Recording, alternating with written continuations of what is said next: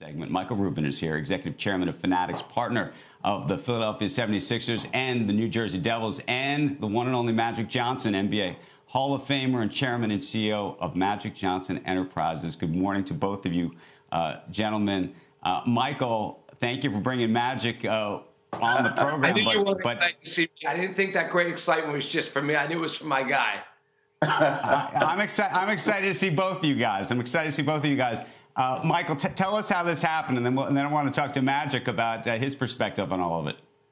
Yeah, absolutely. You know, I've known Magic for more than a decade, and I've really always watched him in business create great value. I've seen him bring people together, do so many different interesting things in different parts of businesses. So for me, to bring such a great business person into Fanatics, but also someone who represents everything that Fanatics is about, was a great opportunity. We're going to sell more than $3 billion of licensed sports merchandise this year. We've sold millions of dollars of Max's jersey himself, and we just thought it was great to get this iconic athlete and this iconic business person and somebody I know, love, and trust all in one. Magic, he called you. Did you just say yes automatically, or what? How did this go? I said yes right away. First of all, I respect Michael, and he told you we've been friends, but the way he's carried himself, not just in business, but also what he's done for communities across the country has been amazing. The company Fanatics is doing very, very well. Matter of fact, even before Michael asked me to join the board, I probably was buying 300 to 500 jerseys every single year to sign and give away to charities. So I'm a big fan of Fanatics, even before he asked me to join the board. And last but not least, when you have a company that's growing like Fanatics, they have a great leader in Doug Mack. So everything is fantastic about the company, and I'm just happy that Michael asked me to join the board. I'm really, really excited. Michael, while we got you here, you just created a partnership in China, which should be a real growth engine for the company. What's that look like?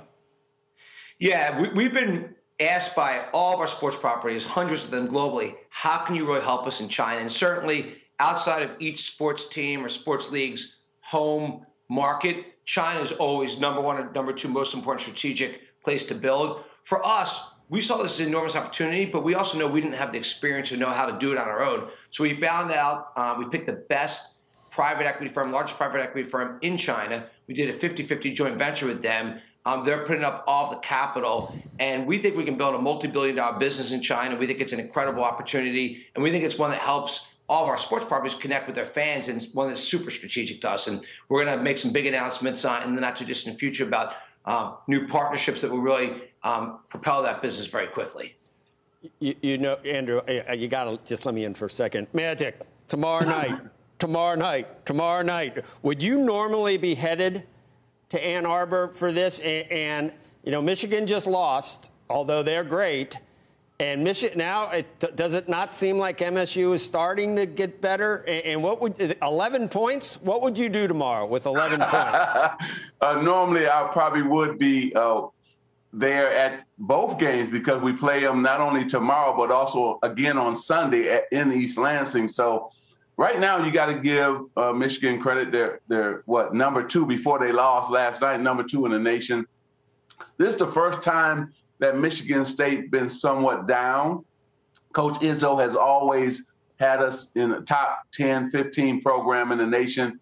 But anytime that Michigan and Michigan State play, it's going to be an awesome game. I'm looking forward to it.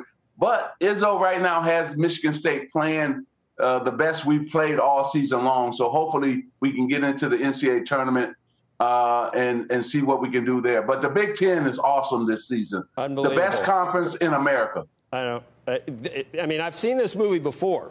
Michigan State late in the season. That's so right. I would never say never with Izzo. Would you? Never count Coach Izzo out. Never count him out and his team. Never say never. All right, I'm done. That's it. Thanks. I'm very excited. Hold on.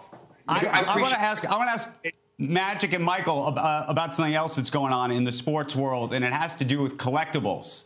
We had a conversation in the last hour with Gary Vaynerchuk about what's called NFTs, these non-fungible tokens. These are these digital tokens. But cover of Business Week just last week had a sneaker, and it said, "This is not a sneaker; it's an asset class." And I'm curious how both of you are thinking about that world these days. Magic? Well, things are changing. When you think about trading cards, that was everything when we all grew up, right?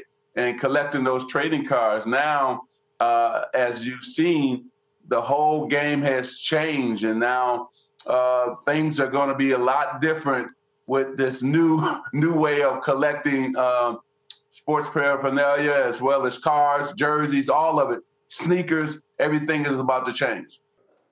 Shepard Smith here. Thanks for watching CNBC on YouTube.